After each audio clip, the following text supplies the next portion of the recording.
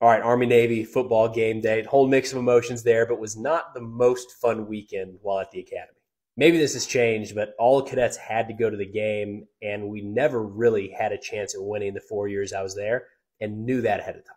Formation's like 6 hours before kickoff, so you can do march on. Then you're standing the entire game, no matter how close it is or isn't. It ends up being like a 12 to 14-hour day standing around in this uniform, which is not built for comfort. That collar in the cold Philadelphia winter, not ideal. I remember really not liking the midshipmen.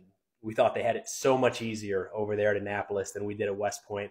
And then they'd win every year. It was like a strange roller coaster of emotions that you knew was going to end in a crash. And I blamed it on these guys here.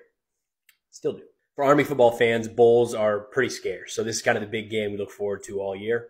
Hopefully it's a good one. Beat Navy.